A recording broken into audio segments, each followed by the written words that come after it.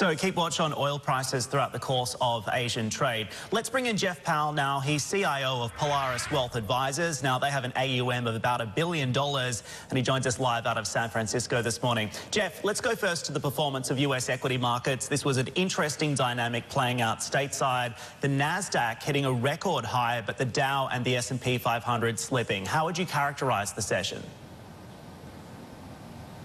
Well, we've actually had a really interesting first half of the year. You've actually had large cap growth stocks outperforming large cap value stocks so far the first half of the year by over 10%.